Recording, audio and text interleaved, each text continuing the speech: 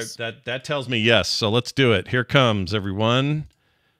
Play Retro begins in 3, 2, 1. Hey, my kids lost their lunch on that roller coaster you built. I thought they'd like the 17 loop-de-loops. Introducing RollerCoaster Tycoon. Build the amusement park of your dreams with rides and coasters that'll blow your mind. There's plenty to eat in your park, but where are your bathrooms? Gee, I knew I forgot something. Place bathrooms and concession stands to keep your customers happy. I doubled the bathrooms, built some incredible new roller coaster rides, and lowered ticket prices. Tourists. Get on RollerCoaster Tycoon, now for PC CD-ROM. Oh, PC CD-ROMs, fancy. Oh, small platter disc. I'm excited.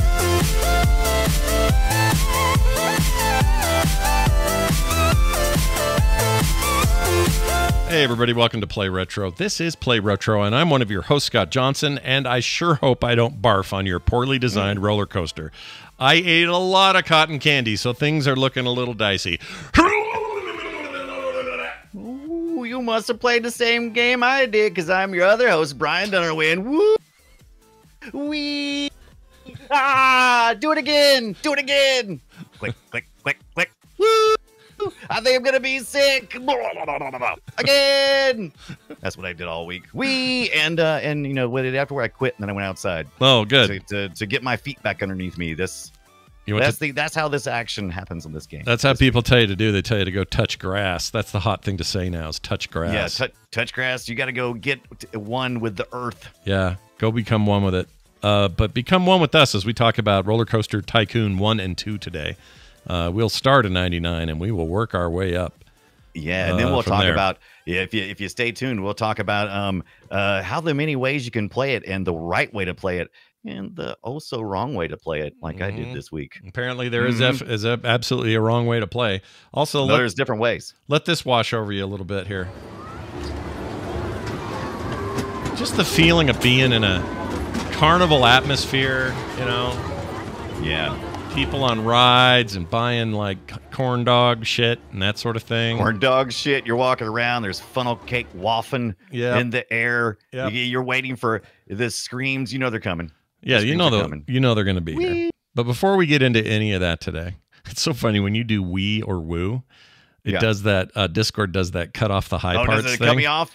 Yeah, because it thinks you're hitting a pitch nobody wants to hear during a raid or whatever. Well, they don't want to hear it, but you know what? Leroy Jenkins! See, it only lost a little of that. You're fine. You're good. Okay.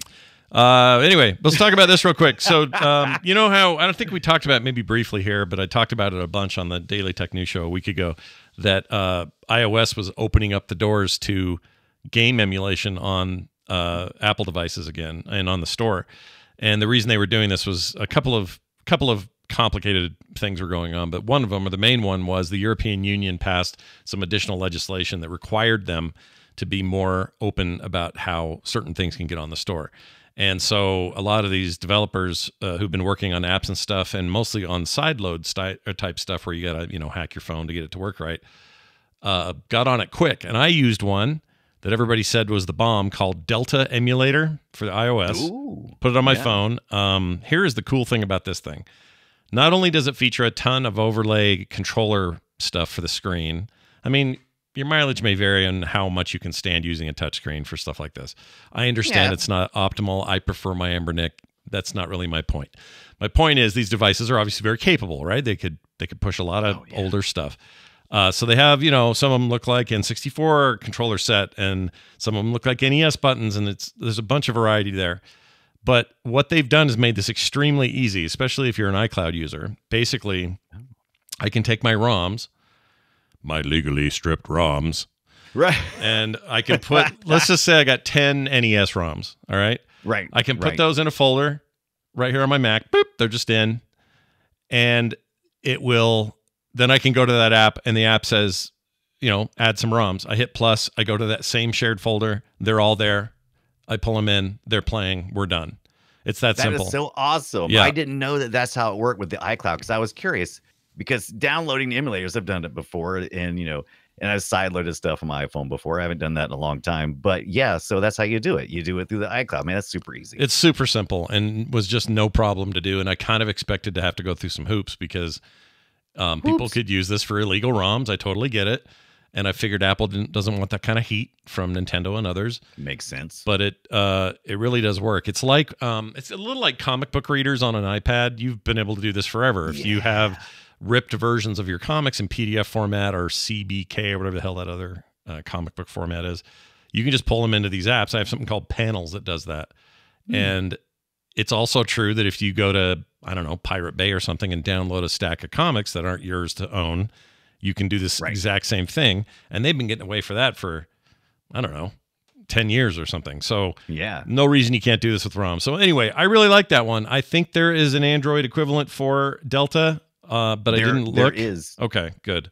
Yeah, and you can actually download the APK, and I think you can actually download it from the actual store too, to be honest with you. I don't know that for a fact, but I did do a little peeking around. And this is mostly an emulator for Nintendo stuff, like the Game Boy Advance, the N64, right, the SNES, and that type of stuff, right? That's all I've used so far. I don't know. I assumed, maybe I assumed wrong, but I assumed I could do some Genesis stuff, but I don't know if I can or not. Oh, interesting. Okay. Yeah, I didn't know of anything except for that. So that sounds good. Yeah. So yeah, I need to dig deeper. I'll probably have a little more to say about this next week, but I was pretty excited when you sent me. And it's free, by the way, this Delta thing. It's free. Let's see. I'll pull it up real quick here. Wait, does that mean I'm the product? It means you are the product, dude. Oh, it also does it straight from iTunes / I don't Apple like Music. that it's free, but it makes sense, I suppose. What do I got to do? How do I have to give these people some money so they don't steal my information instead? You can ask the app not to track me, right? What else can you do? You can do that. This app doesn't track you, though. This is like some super free thing. There's no ads. It's just somebody made an emulator, and it freaking works. And it uses cores. It has controller options. Like, let's see. Game. Oh, you can. Oh, I didn't know this, dude. This just made it more interesting. Right.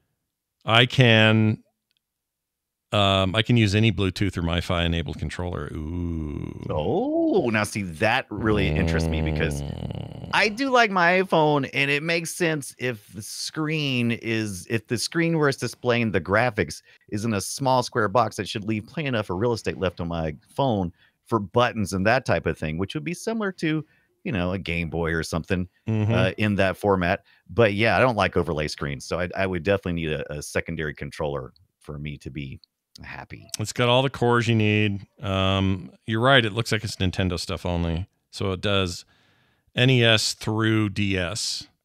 So NES, Super DS, Nintendo. You got to do two screens then. That would work well. That's pretty cool. Touch screen. Yeah. And it does, let's see. Oh, there's a sync service that's just called Delta Sync that lets you sync your saves between devices. So that's cool. Maybe that's where their money's going to be at. Surely they're not just offering syncing that for free. You just turn it on.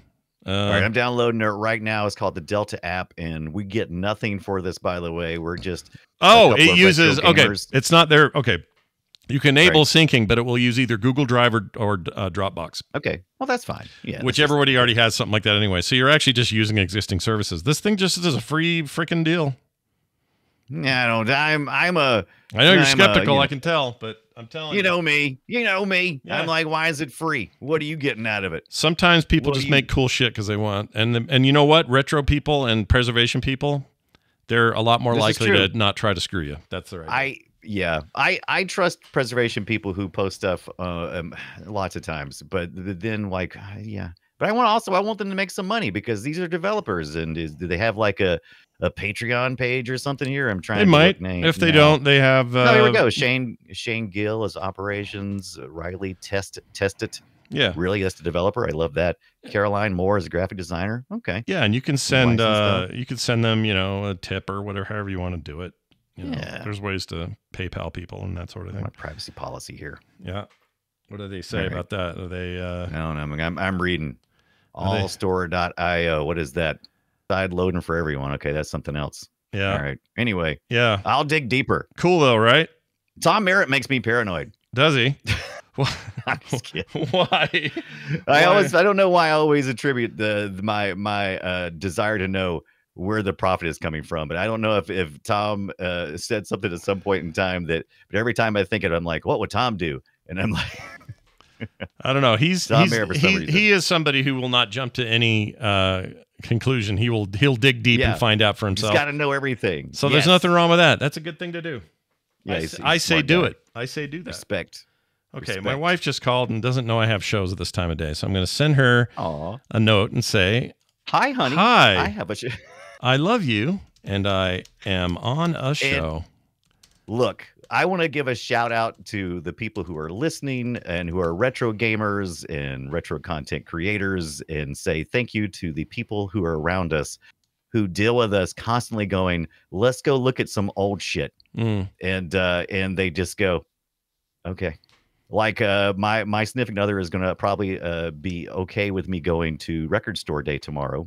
Oh, you're gonna go do that? What are you gonna nab? Are you looking for something or what? I didn't even I'd completely forgotten about it because I was trying to, and then Brian Ibbett of Coverville, also one of our other producers on the Frog Pants Network, had mentioned it, and I was like, oh man, now I've been reminded, so now I must go. So I don't even know what's out there right now. So I didn't even know you were. I didn't realize you were like a fan of the day. Dude, I got so much vinyl. I love vinyl. I don't have crazy amounts of vinyl, but I've got a lot. Yeah, you like to. That's as retro as you get. Especially, we've had some people in our community on the Discord server, specifically, was sharing some stuff this past week where they had picked up I want to say some kind of Mario, maybe Mario Kart music on vinyl. I'm not remembering it correctly, but I do know that they found it at some kind of store, and so I was like, oh shoot, that's one of my favorite things is old school retro video game music on vinyl. Something so sexy about it. Oh yeah, it's a good time. Well, let us know next week what you picked up, will you? I will let us know. You'll let us know? Get some green. Let us know. Okay, let it snow. Got it. Yeah. Let us know. Brian, what'd you get up to this week? Anything fun? Anything cool? Yeah. So we talked pre-show about my one of the topics I was going to talk about, which was the different Ambernick models. But if you're a patron supporter, and you can flop back there and read all about that. If you have questions about your Ambernicks, just let us know. We're always welcome to answer it. But I did stop by on the way home from the thrift store, speaking of which, and I found this nice green bag, and I'm like, what is this green bag? That's kind of nice. It's kind of heavy. And I opened it up, and I was like, ooh, it's a Wii Fit board, which, that's I find these a pretty good bit. It's no big deal, but this has got a nice cover on it. At first I thought it was all dirty and gross, but then I realized, oh, that's like a plastic cover. Now, but I did find one thing that I really liked that was in here, and I just dropped, so I got to pick it up. It was a nice little prize. Great that you played that, because look what was in this thing. Oh my gosh. Look at that. Look at the Mies. Look at that. Yeah. It is a Wii Fit Plus bag. I guess so you could take to your home gym. I guess you had to pack your own stuff in it. I don't know, but this is from the official Club Nintendo. I guess you got this bag. So whoever owned this thing was a passionate person or got a really nice gift, which was Wii Fit Plus, and it came with this nice look at the little. You remember when Reggie Fils-Aimé did the whole Wii Fit is it? Yeah, that whole thing. Wii Fit, you must quit. Yeah, you must legit quit the Wii Fit. I'm too legit to quit. That's right. That's cool, dude. I didn't know you were even on the hunt for one. Where'd you get it? I wasn't. I look, I see these things all the time in the thrift stores, and this particular thrift store is one I frequent, which is for people who are homeless and trying to recover from addiction and trying to find their way back. And that's something close to my heart. My grandpa was actually an alcoholic, and he was constantly needing help, and so seeing that struggle, I like to support these guys. Yeah. And so I'll usually go in and I'll just say, how much is this, and they'll tell me this, and I'll like, here's a donation as well. I wasn't really looking for a Wii Fit board because I'm seeing them you see them all the time out there, with some of them having the cable, some not. And they're neat. They're neat, but this one actually, like I said, it came with like this nice official looking Nintendo greenish color that was for the Wii Fit Plus, and it had the nice pad on it. It's the nicest one I've seen ever. I've never seen one this cool. And then it had that little bag inside. I opened it up, and I saw that bag. I was like, shit, this is mine. It's yours. You own it. Yep. Yeah, I went up and said, how much? And he said, I don't know, how much you want to give me for that piece of crap? Yeah. And we was just gonna throw it away. And I'm like, he says $3. I was like, here's $5. I was like, okay, let's go. Let's roll. Wow. But, all right. Yeah. That's cool, man. That's cool. But if you want one of these though, definitely go to your thrift stores and find one, because if you need a Wii Fit board and you order it off eBay, it's going to cost you an arm and a leg. These things are super heavy. Yeah. No, they were never just a light piece of plastic. That's for sure. Because they had to hold your weight and stuff. They had to be, yeah. All they had that to sort of Wii thing. Fit it. Real quick here, I wanted to show you this. I downloaded a game.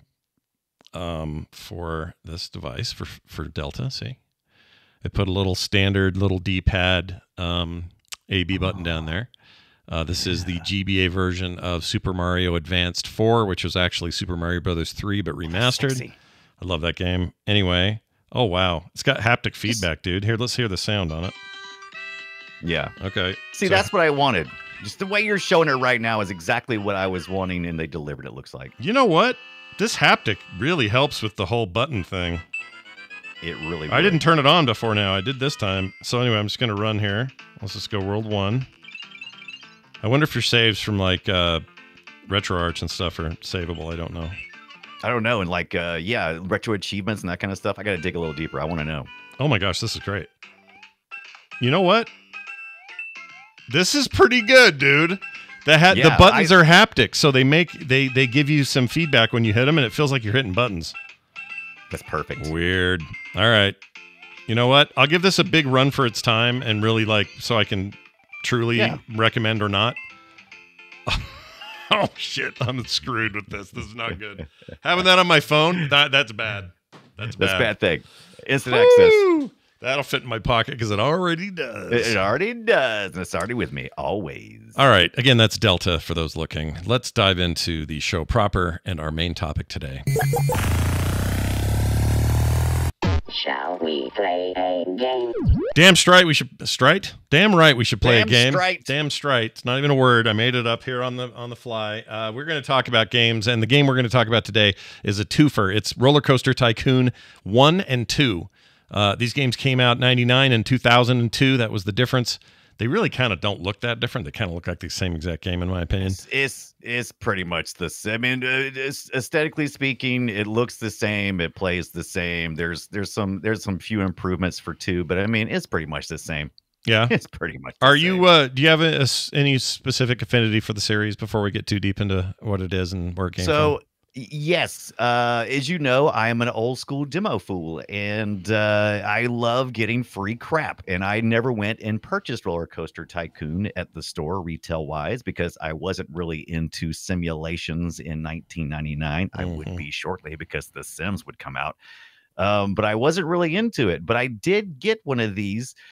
I want to say it was attached to a box of Chex Mix, like on the back or on the inside. I can't remember, but it feels like that's how I got my hands on it, was through a box of cereal.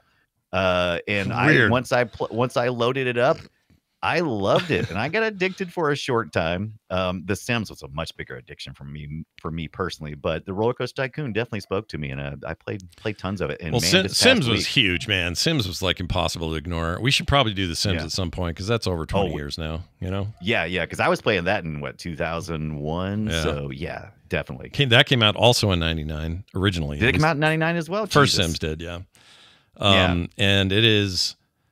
I mean, The Sims changed the world. That's a game that you can't ignore. Like, yeah, and that goes to show you that we were right on the. If you look at RollerCoaster Tycoon and you look at the aesthetics of it, you know, it's top down. Was it asymmetric? What's the word I'm looking for? Isometric. Isometric. There's the words. Sure. And it really looks like an old game just from the get go for 1999. But it is such a beautiful. The details are insane. The number of small little pixels that are rendered in this game, it is absolutely crazy. No, it is crazy. How dense it is. It's very dense, a lot going on. It's probably the first game I played that was a proper tycoon management game, I think, back then, because prior to that, I don't think I just can't think of anything else I played. I'm sure someone at some point will say, well, wait, didn't you play this in 97 or 6? And I go, oh, okay, sure, I guess I did. But you didn't make note of it, right? No, I didn't make any note of it. And I would have remembered it because it would have sounded like this. Oh, you're going up. Oh, you're at the top.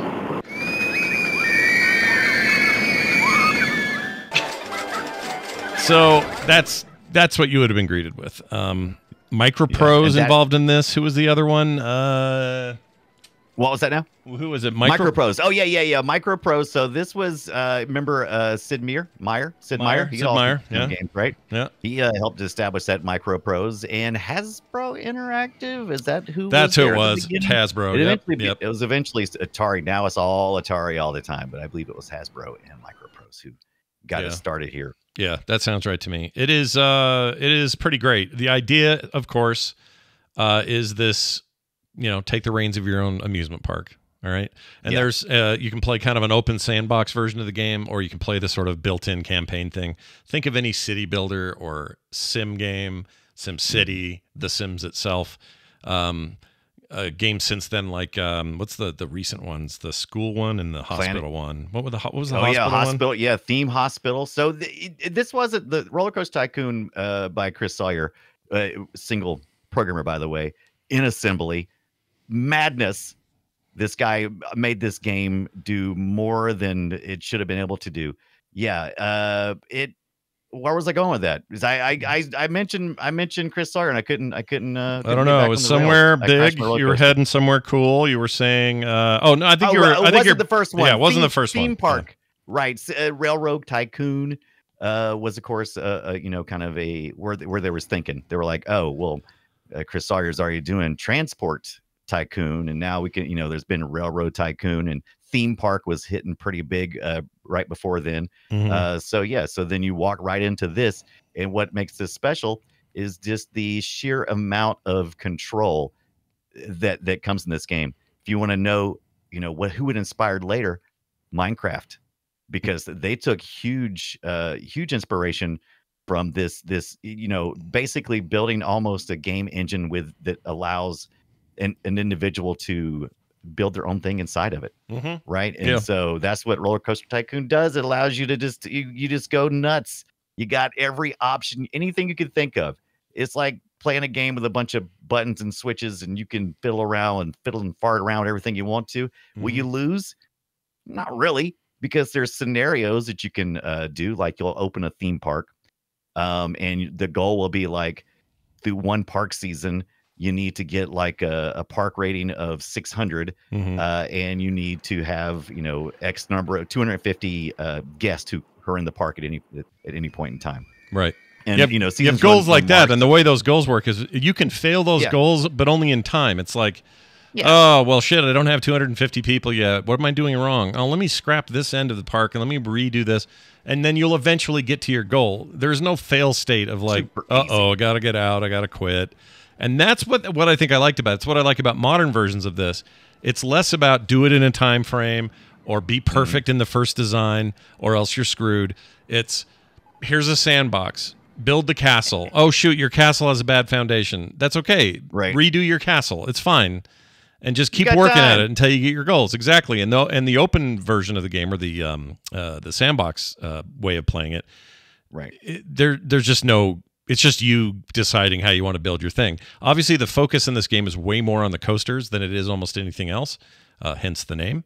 Yeah. And if there was one part of the game that I didn't like, it was I know it's called RollerCoaster Tycoon, but the focus on roller coasters is a little fiddly sometimes. It's a little tricky to sort of just keep track of it all. You're in a 2D plane. You're not working in 3D here. 3D iterations of this game now, more modern versions of the game, I think are better in that regard because they're things I can zoom around through and see them from different angles and all of this. And in this case, I just couldn't. You could flip it, 45 degrees at a time or 90 degrees at a time in this game. But it wasn't enough for me. I didn't like that. Yeah, this is quality of life improvements that would come later on. But the way it was designed was to give you as much control as possible. However, it's not a fast acting game. So you would think with something like this, there would be a bunch of keyboard shortcuts, right? You're like, oh, you'll just click, click, click, click, click, click. I'm gonna interface. But no, there's a lot of painstakingly slow construction. So once you get beyond doing the actual, basically the theme part of it, like if you can set up a merry-go-round, which is like the first thing I always do whenever I start a park is we want to get something there with some music, and it starts up right away, and you can play the music, and it makes you feel like you're at a park. And then I'll usually move on to something a little more complex, like a roller coaster. You can usually choose between things that are already pre-designed, or you can make your own, and that's where the fun in this game really comes into play. In the details of putting your own coaster together, but also can be a big pain in the butt. Oh yeah, because each piece of track has to be laid by choosing the path, the height of what direction is going in, whether it needs a pull chain at that part, and then you have to choose how much curvature is in each section. And there's only so many things you can do in that part, and you just kind of have to like click buttons, click, click, click, click, and it's real painstakingly slow, but it's very satisfying if you get it right, which I usually did not. Yeah. How many death coasters did you build, Scott? Oh, I've killed people left and right. I'm surprised I didn't get sued out of the park. That's the other thing is the game encourages you to be creative without too much downside of wiping out 10 people on a coaster that doesn't work right, you know? Yeah. What this game eliminates is all the testing, all of the verification, all of the security, all of the inspection stuff. You don't do any of that shit. You just build a thing and go, well, I hope this works. You're supposed to. You do have a mode for testing, and you're supposed to test it before you put real people on it. I can see now. Scott you don't have to like though. You do not. No, have you don't have to. I can see Scott plays this like he played The Sims, where you lock somebody in a bathroom and wait until their bladder explodes. So yeah, Scott's just like test. We don't need no test. Yeah, but yeah, ideally you would test your coaster to test it for like intensity and excitement, because those are kind of some things that are going to determine whether or not they got to go puke in your park, and how many people you're going to have walking around cleaning up puke in your park. I had a lot. Yeah, I have a lot of hires for that. I have a ton of pukers. That also, but that helps you, because that helps you go, all right, well, maybe I shouldn't have so many loops in this ride, but also maybe I need bathrooms closer to the thing so people can yak in the bathrooms. But then you realize, well, nobody wants to go to a park where they puke the whole time, so maybe just make a better ride. And it's fun to scrap stuff, start over. You get money back when you scrap things. So the resources you spent aren't really spent. You can get them back if you need to. I like that. I was curious about that. I didn't dig too deep. Now, if you want to find people who have dug too deep, because there are so many levels of complexity in this game that it's not always obvious the impact of your choices. So one of the things I was curious about is like, okay, is it always exactly the same amount of money returned to me? And also, you have a running total each month that passes by, which is your, I think did we mention the coaster season's March to October? No. As it passes by each month, you know, you got a little tally of how much you're making, how much you're spending, that kind of stuff. And you also have a loan calculator. So there's loans, super cheap loan, by the way, in 1999. The interest rates were outrageously low. Yeah. But yeah, you don't know all the factors, but it's a lot of fun going on to YouTube and different places. This is probably the most content I've ever seen for any game we've played so far, because so many people are discussing things like, where exactly do you put the bathrooms? What kind of impact does that have on the people? You know, what happens if you put the food receptacle places in certain places? Should you put trash cans places? Should you put park benches? Because not all that stuff is discussed in the nice little manual you get for RollerCoaster Tycoon, nor is it explained in the very short, brief tutorial. And so some of us just discovering it along the way, which is kind of half the fun, right? Yeah, it's just most of the discovering fun. what works and what doesn't. Now, this thing that's free, I know we're jumping around a little bit here, but there's like a free thing that people are playing now that is this old school kind of way of playing this game. If I wanted to right now, Brian, because I didn't mess with this or even look at it much. I know you fiddled with it a little bit more. But can I stop everything and go, you know what? I'm going to go play RollerCoaster Tycoon, and it's called, what's it called? Open RCT 2? Yes, Open RCT 2 kind of picks up where RollerCoaster Tycoon left off, and then improves a whole bunch of things, the quality of life stuff, like Scott was talking about earlier. Like, he didn't like just the 3 levels of zoom, because your parts can get very hard to see once they get to a certain size as far as what's going on and a lot of activity going on.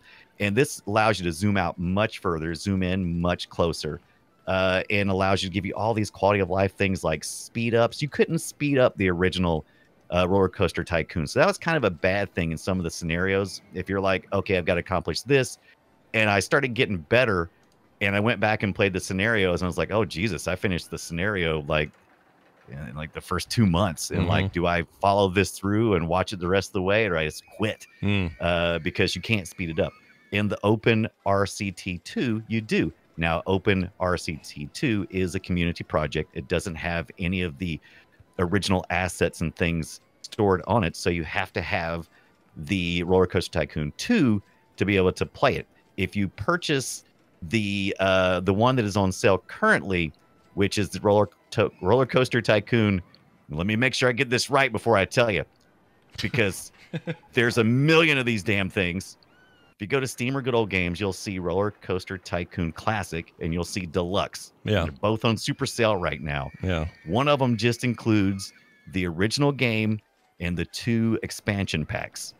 Okay. And then the Deluxe, I believe, or it's the other way around. Then the other one includes, okay, that's this way. Classic is the one you want. It has both the first 2 games plus the expansions. The Deluxe only includes the original. Okay. Yeah, only includes the original with the 2 add-on packs, which is not gonna work with OpenRCT2 because it needs the RollerCoaster Tycoon 2 engine for some things. Right. No, that makes sense. This is if you're gonna play it, don't do like I did. I went out and I went to archive.org, found the serial boxed version that somebody had ripped of the first one. Then I fired up my Win98 emulator. Is it PCEM? That's the one I used. Yeah. I didn't use. You didn't use your. box. Okay, I was curious. So if you're going to use that same stuff you've been using lately, but something else, eh? Yeah, no. I used my PCEM because it was just the easiest way to do it with this particular version, because it allows you to emulate the hardware level of a Pentium 233 processor. And so I said, perfect. That's a good time to do it. And then I installed it and I played it, and it was pretty good. It's pretty even through emulation, because Chris Sawyer made this thing. Like, he did it in assembly, which is like one step removed from freaking, speaking in zeros and ones. And it is so optimized. It ran great, but I didn't like the fact that I couldn't zoom in and zoom out like I wanted to. So that's when I said I'm going back to OpenRCT2, which you can install on Windows 10, 11, and Mac, you can play and that. Linux, You can play that now. everything. You can just get in there and play. And I think that's what I'm Yeah. going to try this week. I didn't mess with it here. I just emulated the old game. I wanted to feel the old experience. It's also available on various stores and stuff, so you can get it on Good Old Games. And I think Steam has a version. Mine's on GOG. For 2 anyway. I didn't try 1. I think 2 is a better game. 2 is just a smoother experience. It just feels refined, like a lot of sequels. They got they learn stuff. And 2 was also fairly well received. 1, of course, got lots of kudos. 2 didn't get as many. People just confirmed, just said yes, it's still a great game, but it's more like content add-on. It's not really that much of an improvement there, but there are some small little improvements, like a little better AI, and the AI works a little bit better.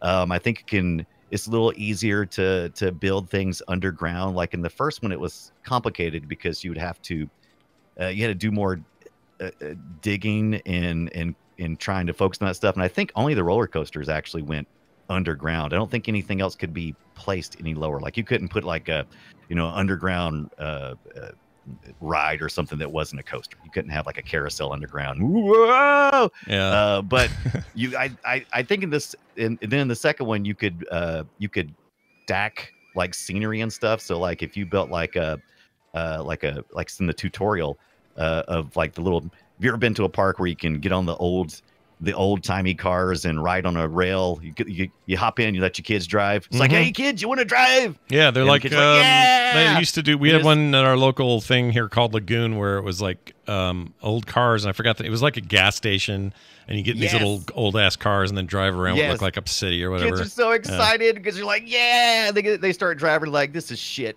I'm on a track. Yeah. But anyway, like on stuff like that, you can build something. Then you can build like you can build multiple levels. Like you can build an enclosure so that part of the ride goes through it, and that's supposed to increase the excitement level or the enjoyment level for your characters. And so there's some quality of life, but not a whole bunch. It's still pretty much the first one.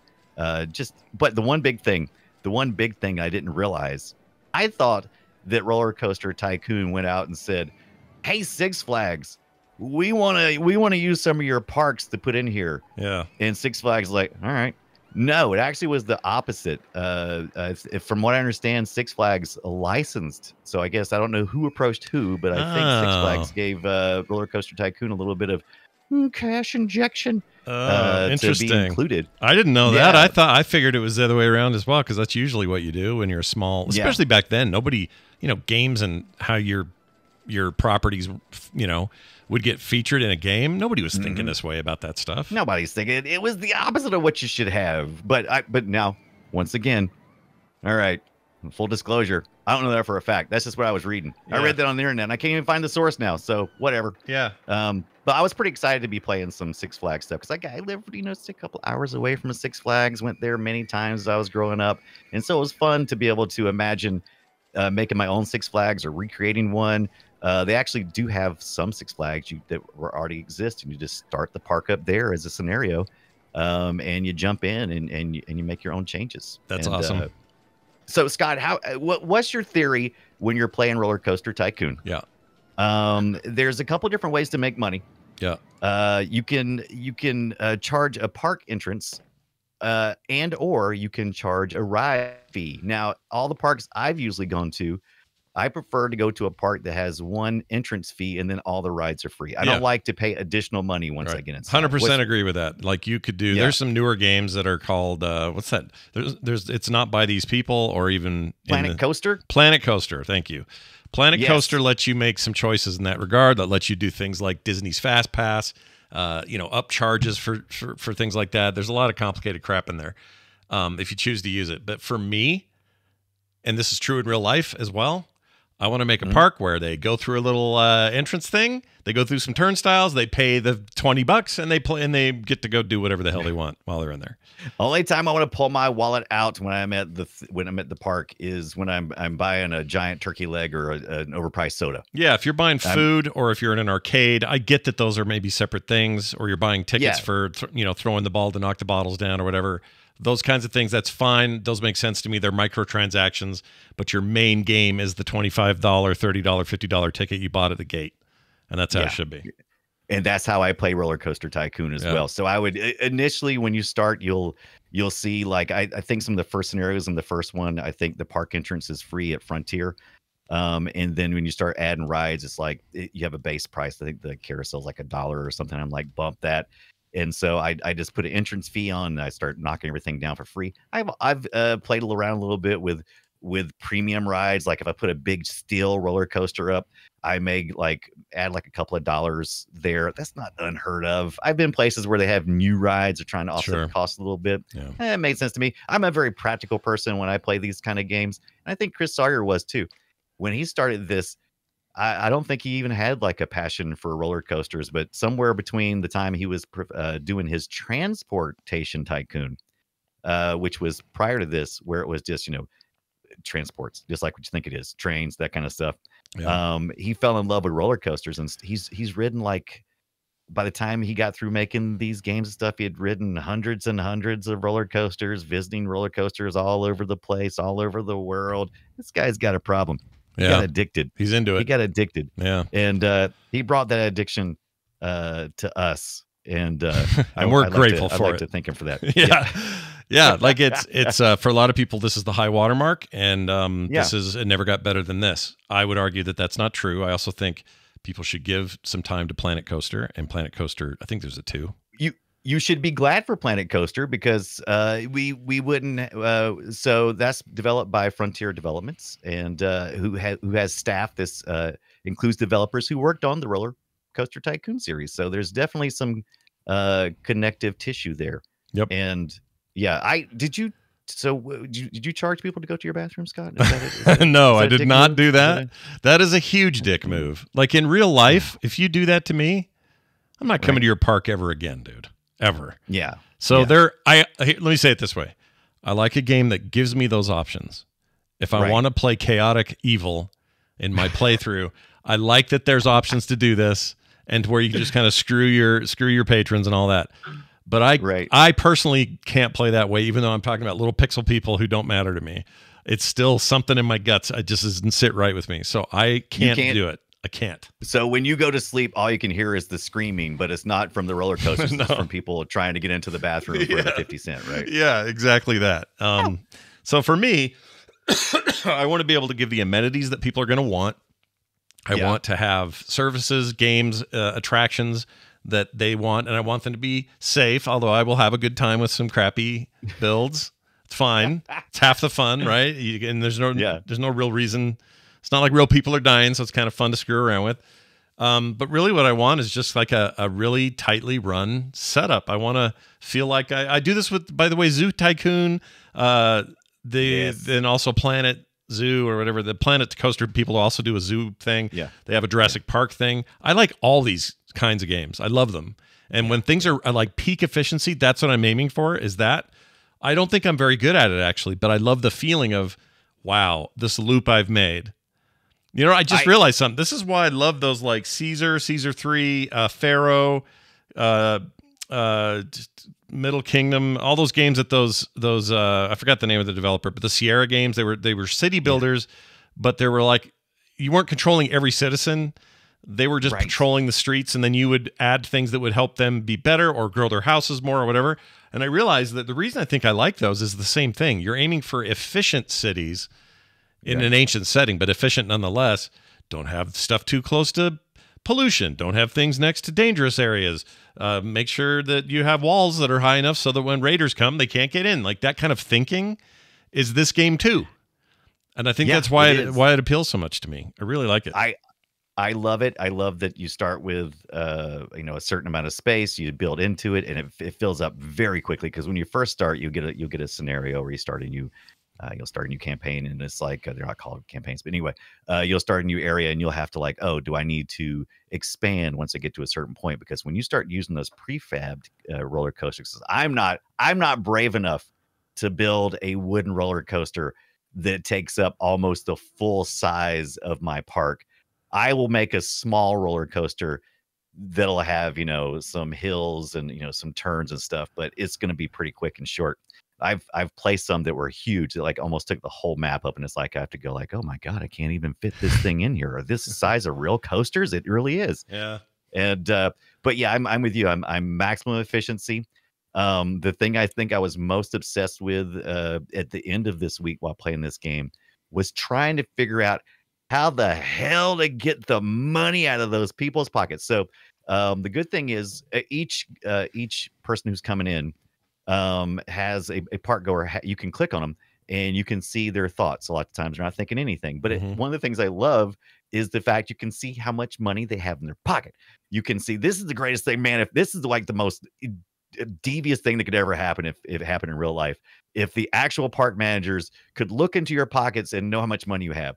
But that's exactly what this game allows you to do. Yeah. You can look to see, and it's like, oh, okay, this person paid this much money to get in, and they've spent this much money, and they had this much money in their pockets.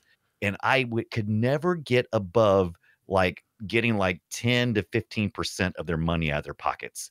I just couldn't get above that rate, and I really felt like I should be able to get, I expect these people to leave penniless. Yeah, I want to break them every damn dollar they got. That's right. What are you even doing here? You're here for money spend. Spend it. This is Disneyland, damn it. You're going to walk out of here poor. We promise. And no matter how many cheeseburger, soda, ice cream, cotton candy, balloon, umbrella stands, amazing rides I still couldn't get people to part with, but with so much money. And I think maybe one of my problems was that every time I was constantly getting awards for best value park. Yeah. By the way, I love getting the little awards and stuff. I was like, get like a best value park, and I'm like, oh, then I'm not charging enough. No, then you don't want to be the best value park because nobody will respect you. They'll go there, but you're going to walk around going, I had a great time and I spent maximum amount of money. Yeah, you don't want riffraff in there going there because it's cheap. You're getting the wrong clientele, man. Yeah, that's right. But like you said earlier, though, I love everything about the game except for you really gotta, I really recommend doing the open RCT too, because modern screens, if you play this game at like 640 by 480, you're gonna be squinting. You're gonna need something that's gonna be able to scale out to full scale, which that's what open RCT 2 lets you do. And then you can really zoom in, even if it's a little bit blurry and pixelated. I'm fine with that. I'd prefer that over not being able to see, and especially when you start to hide and stuff, because like you said, when you're trying to spin around and you're developing your when you're placing stuff, is sometimes difficult to see. It's like, where's this at exactly? This is isometric. I think it goes right here, and it really helps if you can turn on the height scaling. It'll give you numbers. It'll say like, this is how many feet it is, and oh, by the way, you can. This is totally international game, right? Because it allows you to choose whatever local measurement of height, temperature, or whatever. If you're a Celsius person, good news. Celsius on. Yep. Guess what? If you're a dollar person, good deal. Put on dollars. You rather had British pounds. I think at the time anyway. I don't. That's maybe it's euros now. Our RC2 maybe has euros. Maybe yen that's or a good something. question. I don't know. I know that some of the more modern ones do, but anyway, you get a lot of options like that. You get to tailor your world the way you want it. If I only had one tiny complaint, it would be that I think instead of everybody working on, open source versions of a big 2D world, it would be really cool if we got a new RollerCoaster Tycoon that is still this angle of top-down isometric, but uses all little tiny 3D assets.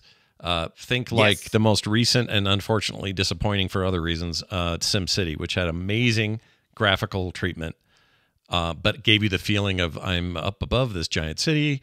I don't need to walk around first person.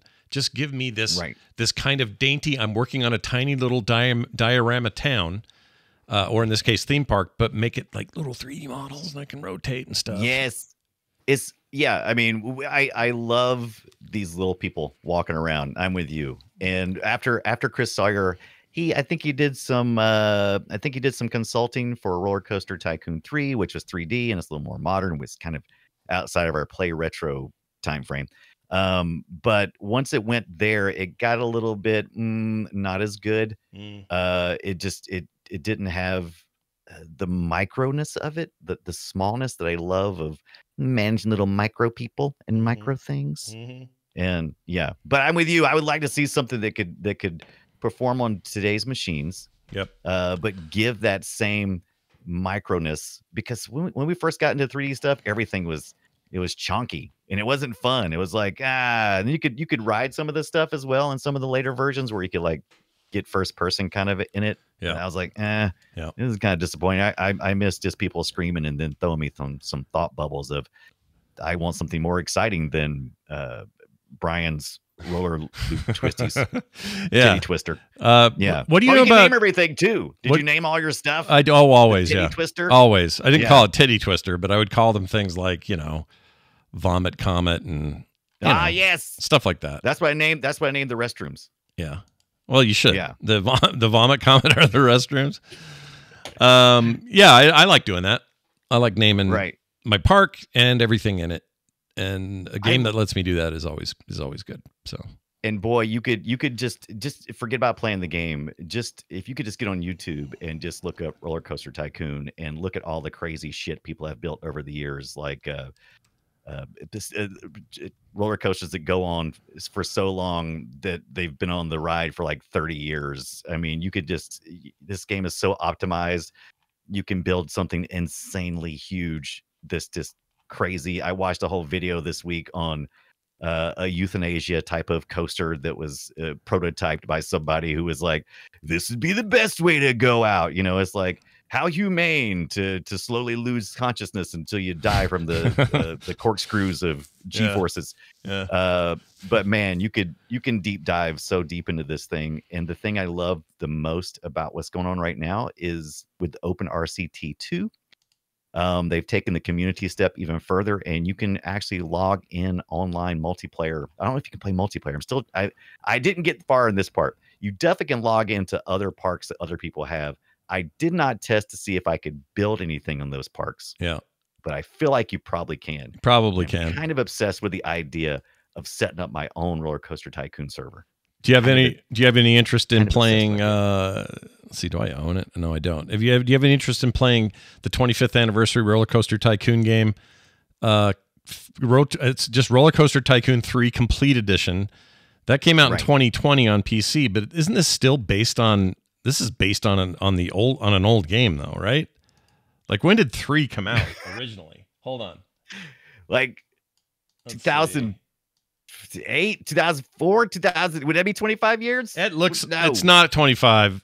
3 must have been, well, if they say it's 25 in 2020, it had to be, right? I think it's Close to the feel. That's the problem. roller That's coaster. one of the reasons why I said at the top of the show, if you want to know how to play the first roller coaster tycoon, and maybe even the second one, we'll tell you. And that's what we needed to do, because I didn't get deep into 3 and everything else, but there are so many versions out there. There's you can play this on mobile. Yeah. There was a whole bunch of quality of life things.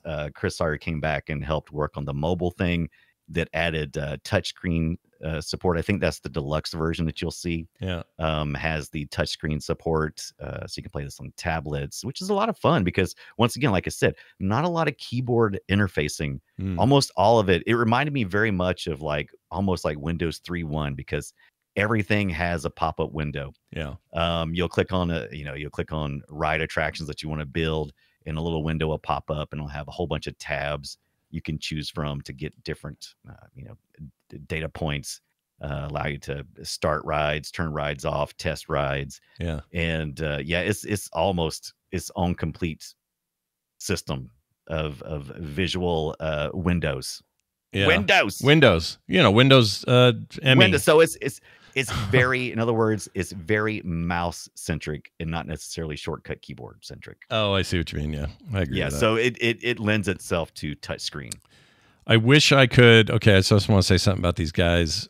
Frontier Developments. That's who makes the newer stuff, the Planet Coaster stuff. Planet Coaster. They also made Planet Zoo, and that's still popular. Yes. They made, like I said, Jurassic Park, but they also publish the RollerCoaster Tycoon 3.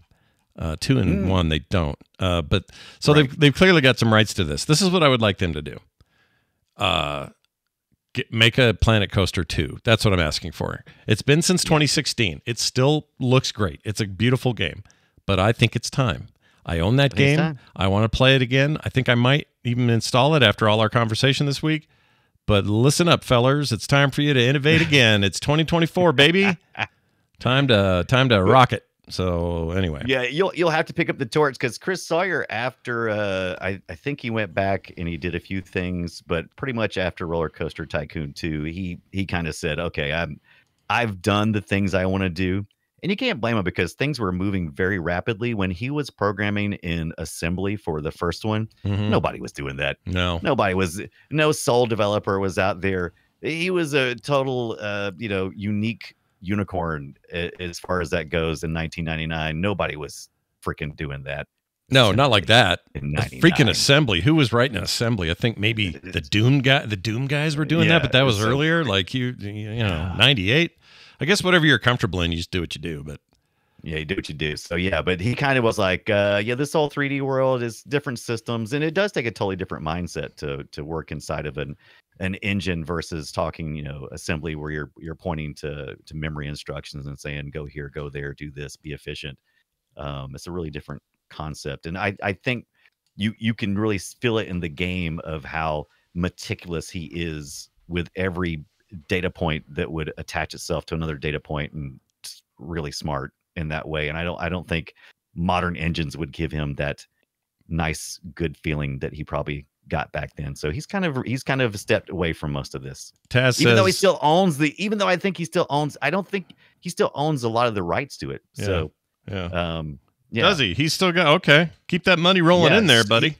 He was smart, because you can watch some great interviews and some documentaries on Chris Sawyer in his development of this in Transport Tycoon, because he talks about he basically just made the games for himself. And then he had pretty much finished games, and took it to publishers and said, I can make this game for you. And they go, okay. And so then he would allocate. He'd go like, okay, so I got this many months to finish. And he would just like, here's this part. But he was pretty much already done. Yeah. So it's brilliant. So he was able to leverage all of that into making great deals, because if you show up, there's a big difference between work for hire and selling a finished product. If you got a finished product, you come in, you sell it, you're like, boom, you have all the control, because you've proved yourself. You're there. They don't have to invest anything into it other than to market it and that kind of low risk. Taz in the chat says that RCT Classic is great on iPad, although you kind of need a pencil. That's sort of a must. I'm looking at it now. I didn't even know this was a thing. For $6 I could own this. Maybe I'll do it. Yes, it's $5.99. And I think Chris Sawyer, since he has still a say so, I read some varying things, but the thing that I heard from Chris Sawyer was that he agreed to come back and work with the that stuff to kind of get it where it needed to be, with the condition that they wouldn't have a bunch of microtransactions, because he doesn't, even he likes it in the park, but he doesn't like it in the app. I could see that. You know, he's an old school dude. Yeah. I get it. Let's see, this has been out since 2017. I might try that too. There's also RollerCoaster Tycoon Touch. What the hell is that? I think that's the one that everybody shits on. Is that the one everybody shits on? I think that's the one this is like a typical free to play bullshit. They take away game. a whole bunch of things, like for a name of to make it a function on the hardware. So I think it's only in spirit and skin that it operates. It's not that it uses. It's also about a bunch of timers and shit. You got to wait for things. You got to buy coins to do certain stuff. Like this is mobile nightmare. Don't go that way. Yeah, I'm not playing that. I think I'm gonna install Planet Coaster again.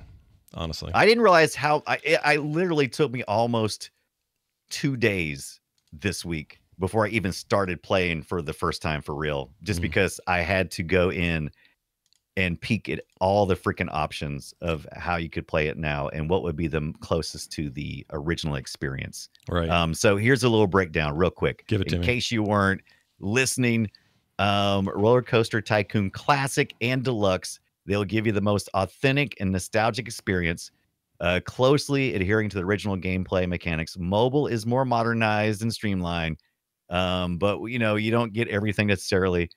And if you play that stupid crap you just talked about, you get some monetization stuff. Yeah. But Open RCT 2 is definitely the way to go if you're just wanting to. It's nostalgia. It's got everything. You just need to make sure that you have the underlying game purchased either by CD or you purchase on Steam, Good Old Games, wherever. So if you want that, the OG experience and what that felt like, but you want to do it on a modern display and a few other conveniences and quality of life things, that sounds like probably the way to go. Yeah, it's definitely the way. I'm going to install that as well. I'm kind of it's once in a while we'll do a topic and I go, that was great to play a couple times, but I'm good until now. Okay, what's our next one, right? Yeah. This is one of those where I'm going to get stuck for a while. I'm going to play them. Yeah. I'm a little worried that I'm going to start a server. I'm worried. You're going to have a server. So we got Unreal servers. We got a Planet Tycoon, RollerCoaster Tycoon server going. What else, Brian? I'd love to see that. We still have our Minecraft server from back in the day of another podcast. That thing still exists, believe it or not. The Final Score Minecraft server still out there, still going today, thanks to the community that supports it. We don't do anything for it other than mention it occasionally. So who's running that for us or doing that? Do you know who that is? I don't want to say because I don't want to get it wrong. Okay. I was just curious. Yeah, it's been about 6 months since I checked in last. I'm a bad Minecrafter. You're a terrible Minecrafter. You're the worst kind of Minecrafter. Yeah. Maybe try and be better, Brian. Be better. I need to be better. That's awesome. All right. Well, let's talk about 2 real quick, just as a brief thing. Hey, guess what, everybody? 2 sounds like 1. It's a little bit more like ambient stuff going on. A little more music, a little more stereo. You went a little crazier on that front, but it's still kind of it's what you expect out of a sequel like that. You can paint more stuff. There's more objects. There's more scenarios. There's more of everything. The tutorials go a little bit deeper. Mm-hmm. There's a very few quality of life improvements, like I said, like being able to build above and below ground and that kind of stuff with a lot more objects and double stacking stuff. And there was some little greater community content. That's when we first started seeing the community content come into play. Mm-hmm. I did really like the way you could, the designer for the roller coaster. So I always had trouble having a park in the first one, and then going, okay, I want to add a roller coaster and trying to manage that while at the same time managing the park itself. Right. So now you could, there's a specific place where you can go and you can build outside, like in a total empty void where you just build the ride, and then later on you can put it into the park. Which that's so much better. That is pretty cool. A lot less pressure. Yeah, I agree. I like that too. those kind of quality of life things are meaningful in a game like this. So more of that, please. And also, the more community behind it, the more cool stuff we're going to get. Hopefully developers will keep making full-blown games like this and not focus on freaking microtransaction-loaded bullshit mobile games. Mm-hmm. That would be great. Like I said, I only want microtransactions to happen in my game, inside the game world. I don't mean want like in the world of like reality? No, exactly. I want to buy a burger place on the corner of this place in the game. I want to sell these right here. I got it. Here's a burger for you. I'm going to sell this burger. It's fake, by the way. Oh, that's a nice burger, though. I had an Etsy guy make it. I like that you had to tell me it was fake. Like the way you were holding it, I was like, "That's a real burger." He's got. I mean, it looks like it's one of the. This guy makes them for restaurant displays, so you put them in your under glass and stuff. So I bought one from this guy.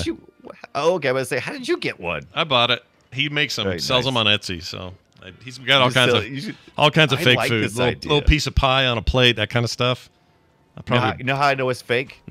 It looks edible. It looks a little too real, therefore it's fake. I get it. Yeah. All right. That's it. Those are your games. They're great. Go play them, everybody. They're cheap right now, too, by the way. Also cheap. Yeah, that's because it's the 25th anniversary from the release of the original. Yeah, it's 1999. Now it's 2024. So, yeah, it's only reason why I even brought it to the forefront of my mind is because Atari's been sending me emails over the last month going, "Oh, you got to get the signed lithograph RollerCoaster Tycoon 25th anniversary, the hoo-ha." Yeah. And I'm like, no, but I'll go play the game. Give Chris Sawyer maybe a little bit of money. It's like, no, I don't really need that, but thanks for that. No, but thank you. Thank you so much, Atari. All right. I'm going to dump. I'm going to jump right to this. Destroy it. We're going to play a little Guess My Game. It's a game where we play old audio from an old game. We tell each other the date, that is the year and the platform, and then we have 5 guesses or 5 choices to choose from. So we can guess each other's game. 4 choices. Oh, my gosh, look at you. Oh, yeah, you're right. We only do 4. I didn't mean to suggest there was an E on here. There's no E. E, all of the above. Yeah, there's only A through D. Brian, I'm going to start with mine. This is going to be a little tricky this week, I think. I've decided I've been going too easy. You've been getting too good at this. All right? Dang, I went the other way because I was like, I've been doing too hard. And I was like, maybe I need to go easier. We'll see. We're about to find out. This is the year 1980, and we are in the arcade. Okay? Ooh. Here's your sound, and then we'll talk about what we think. Here we go.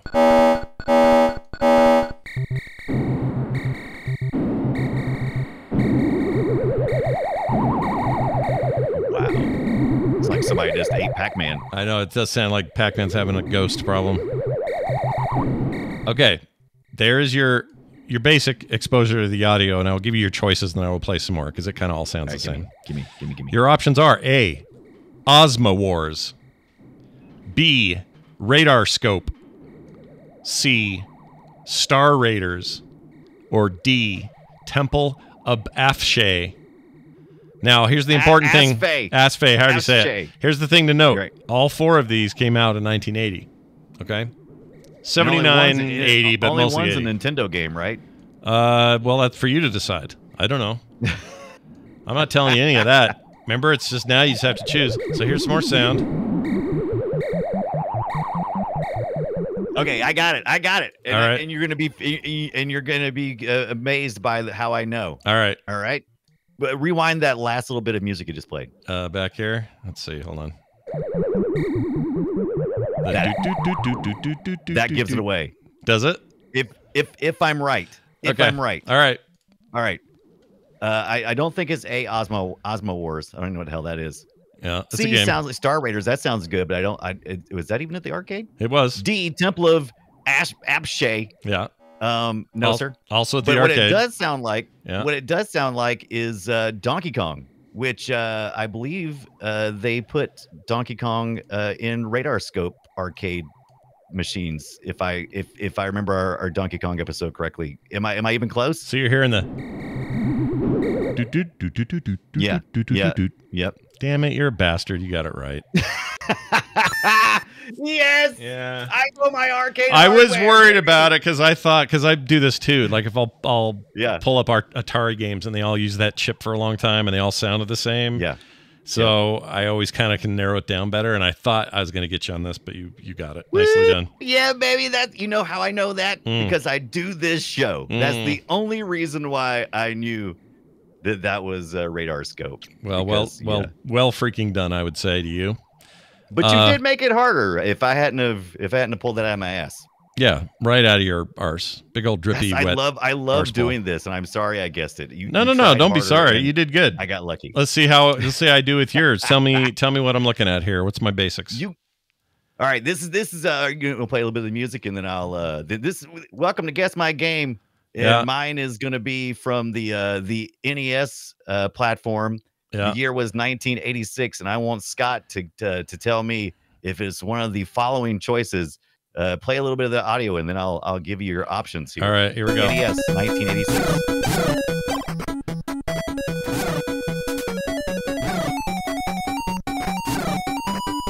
All right, give me my options. All right, this is from the NES. It had a lot of titles that were movie tie-ins. We've actually done a podcast episode on that one as well. I don't know if we covered any of these. I don't remember doing. Did we do some of these? Anyway, all right, here's your choices. Okay, go. Willow. Okay. B. Okay. Beetlejuice. This one, Beetlejuice. C.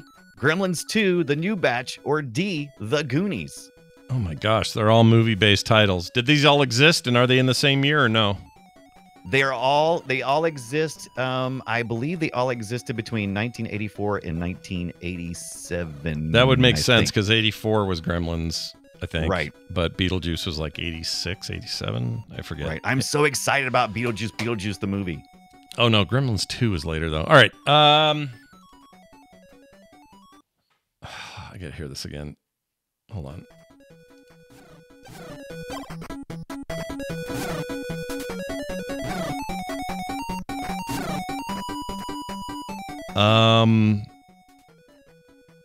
It sounds devious, so I'm going to narrow this down. All right. This is either Beetlejuice or Gremlins. Don't think it's Willow. It's not the right tone. Goonies could be, but I don't remember there even being a Goonies game. I could be wrong on that. I'm gonna hope that it's. Shit. This is a total toss-up. I'm tossing a coin here. You know what? I am going to toss a coin. Ooh, why don't you toss a burger? Heads. Just see if you can toss that burger. Here we go. Tossing the burger. Heads or tails on the burger. All right, I picked heads. I got tails. That means that's going to go to Gremlins 2. Is it correct? You got the ass bun? I got the ass bun. Yeah. I'm sorry. What is it? Is it Beetlejuice? I thought it was. I made it too hard again. I thought I was making it easier because we've talked about it 100 times, and then you're like, I wasn't even on there. The Goonies from the NES. There was a Goonies game. I didn't know they made one. Yeah, Goonies 2 is actually a classic, and it's one of the ones I came this close to saying we should do Goonies 2 for next week's episode of Play Retro. And that's the reason why I was digging back through the Goonies. Apologies. I thought it was going to be easier, but now that I see. None needed. I should have gotten it. Yeah. Chat's asking. Let me just get rid of this distraction. I don't think quick. the chat got it either. But they're asking what this glove is on my hand. This is not because my hand hurts. It's not like a medical thing. This is my drawing glove, and I just left it on for the show. I forgot I had it on. Scott's a superhero. You didn't know that? Well, you guys not know? I take these things. I actually bought this one this way, but usually what I'll do is buy some cheap gloves and then cut fingers and thumb out of it, and then I've got basically this. So it's good for screens, even paper. I'll use this. Is it, what kind? Even paper? You ever seen paper? But this one is made for this. So you buy them without the fingers and the thumb, and it's like $8 will get you like 20 of these or something. I thought it was some kind of new power glove. Is what I thought it was. Power glove. The power's in your hands, gamers. The power's in your pinky and ring finger. That's right. That's what I always was told. All right, well done on that. Welcome to the treasure room. Time for the listener feedback on the show. We got a text and an email today. Text come to us at 801-471-0462. Taz wrote in. He's in the chat as well today, I believe. Oh, hi, Taz. Yep, there he is. He says, "This is my anime glove." Thanks, Taz. He says, for Play Retro, my first experience with RollerCoaster Tycoon was playing it at the CompUSA store on a 4x3 Dell while my parents shopped I was hooked from those 20 or 30 minutes and have been a fan ever since, says Taz. Yeah, man, when you lock in on something around the right age, you know, and it just everything about whatever it is you're playing, especially in games, and it just sticks to you, you'll be a fan for the rest of your life. You'll never not want to play it. You know, I miss going to Comp USA, man. That was always super fun. All those PCs, just such a dream. Yeah, to be able to walk into a like a Comp USA or a place like that where you could just PCs just running the latest games, the games you want at your house that you couldn't afford, right there on display. No, CompUSA ruled. I was a huge fan. I had friends that worked there, so they get me some cool stuff sometimes. Bought my first MP3 player there. It was like a Diamond Rio, like the 128 Oh yeah, the Diamond meg. Rio crap. God, I hated those. I loved them so much. Yep. Almost bought, or no, I bought an HD TV or an HD DVD drive there. And this was before they tried to push that DivX thing, which is a whole different animal, and that never worked out. And then what else did I ever get? I think I got a car stereo there once when I was like 20 something. Yeah. And then it all went away.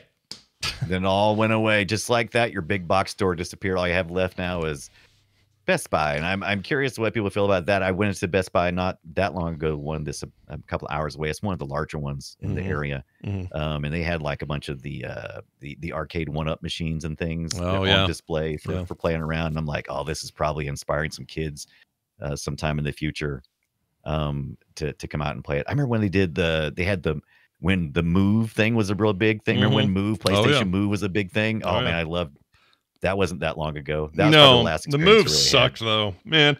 It was better than the cool Wii concept. It was better than the Wii controllers, but it was they never did shit with it. This is the problem with peripherals like this. And the reason I don't even like mid-console bumps like the PlayStation Pro 5 or PS5 Pro that'll come out this fall, seemingly confirmed. It's great and all because the specs look awesome. They did this with PS4 and Xbox One as well, and it looked like a sizable jump, but nothing really came out of it because they can't alienate their existing player base.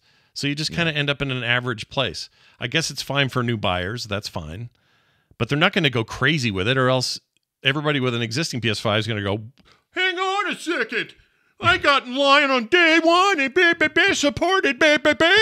You know what I mean? I love I always love your outraged impression. I love it. That guy, you don't want to spend any time with this guy I made up. He's an ass. No, you don't. Yeah. You'd rather spend it with Taz for 20 to 30 minutes playing RollerCoaster Tycoon, which, by the way, like that was my experience too, Taz. When RollerCoaster Tycoon came out, there was I don't know if it was just sheer marketing willpower or if it was just they were giving out copies to wherever that could run it, put it in a cereal box, get one free when you order some pizza rolls.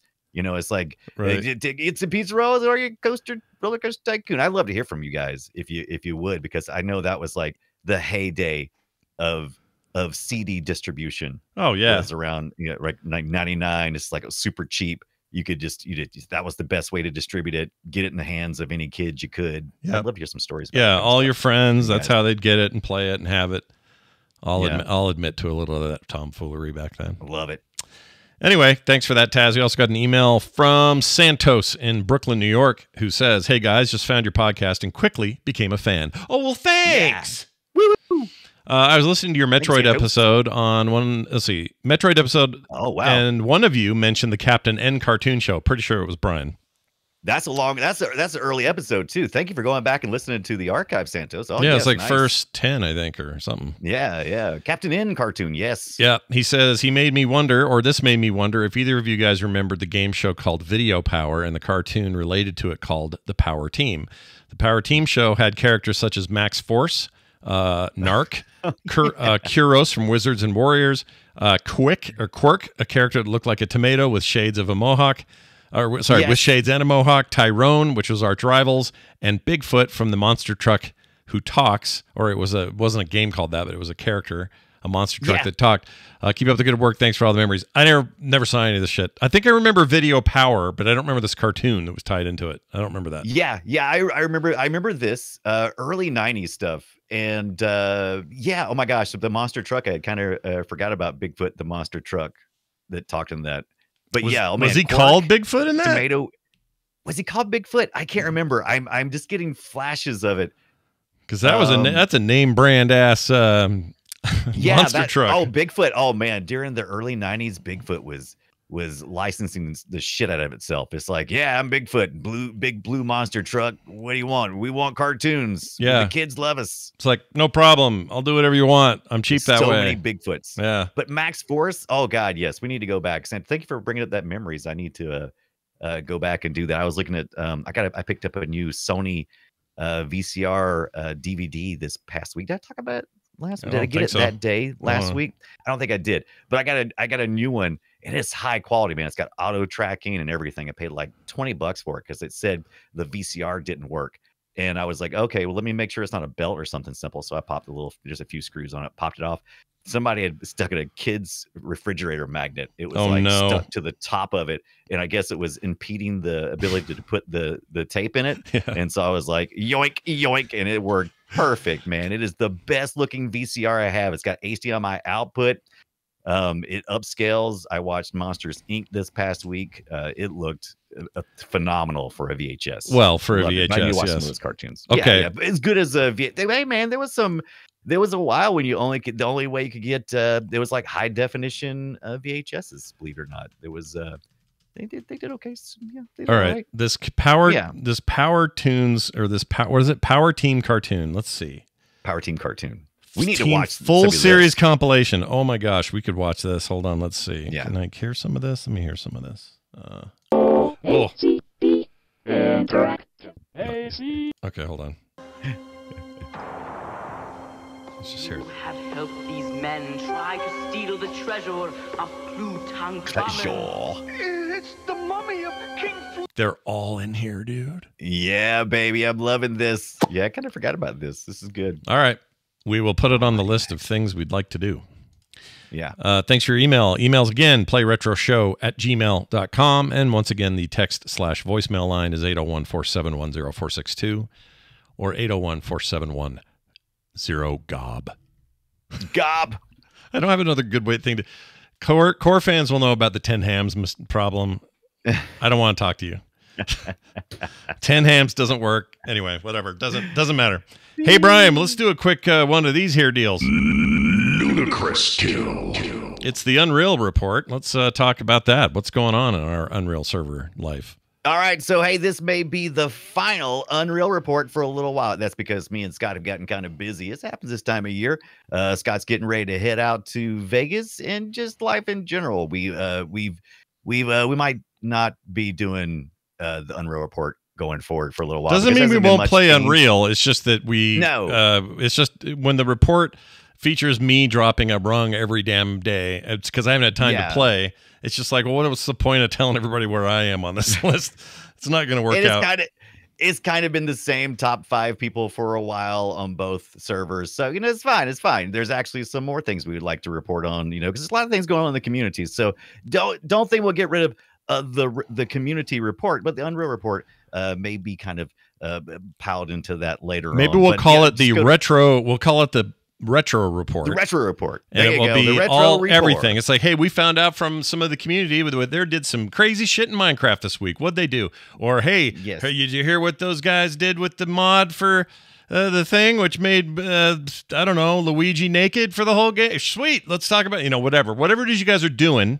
We'll try to include that in this thing. Okay. Yes, it's going to be good. But retrogib.com if you want more information about the Unreal games and the servers that we're playing. So we were playing on Mondays and Friday nights.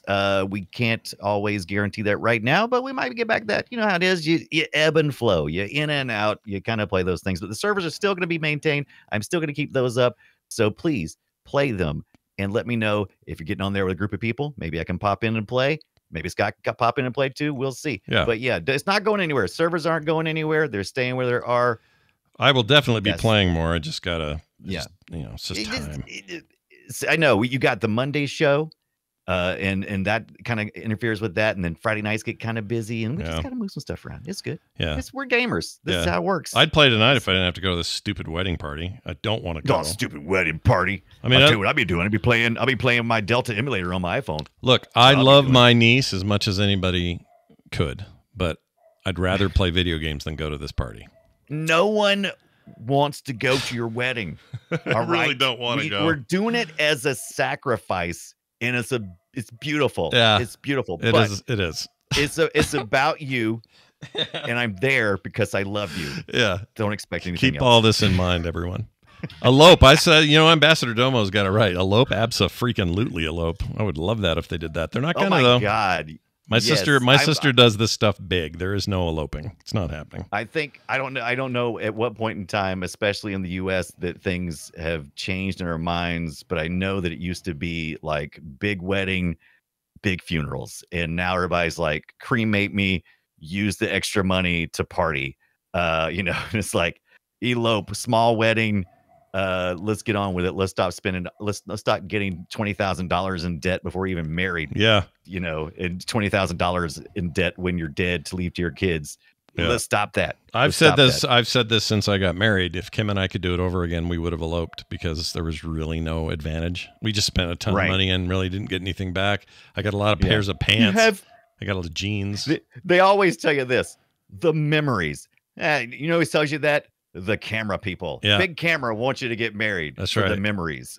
Yep. And when I die, just right. Put me in old people's brownies and leave it alone. Be done. Spread me on my Commodore 64 breadboard and blow me off. That's what it. I say. That's exactly right. Brian, you and I are in the same boat. Let's do it. That's how we're going to die. Slowly.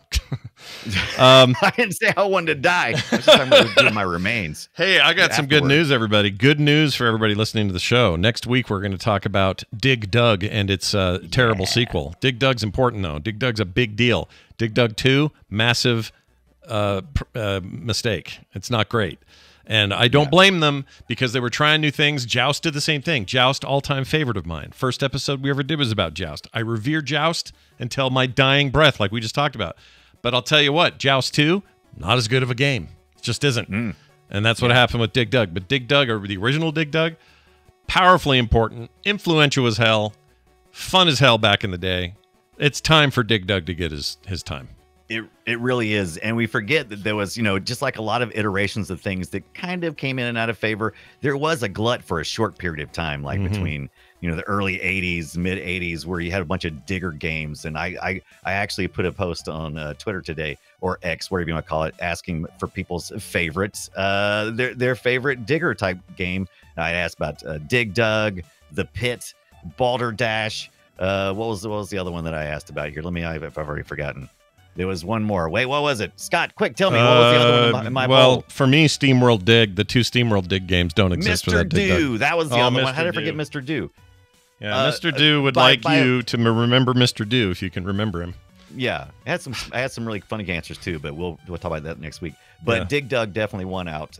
Balderdash may get a mention, and Mr. Do, he do what he do. Mr. Do what he do. It's going to do it for us. Big thanks to everybody who supports us on Patreon, patreon.com/playretro. We got two new folks this week, SEB or Seb and Greg Beauregard. Both joined us. They get no commercials ever. They get pre-show content every week, including today. We talked a lot about RG58XXs and other cool Ambernick business in our pre-show. So check that out. You also get monthly benefits you can only have if you sign up today at patreon.com/playretro. For those asking us to record more of us watching X-Men 97 or even the old 90s X-Men when we're done, we're talking. We'll figure it out. I'd love to do more of that. Yeah, we need to do it. We just got to find the time. Unfortunately, this is the tightest time that me and Scott probably have is the next couple of weeks, right? It's rough. Things will loosen up in June for me. May's still pretty crazy, but we're going to figure it out. We want to. We like to. We will. All right. That's going to do it for us. Brian, any final words before I throw this thing into overdrive? Well, I was going to go, woo, but I know Discord cuts me off. Stupid Discord. We'll see you guys next week. Go play something retro, you weirdos. Click, click. Click. Click. Where's the bathroom? Get more at frogpants.com. My kids lost their lunch on that roller coaster you built. Close. That roller coaster you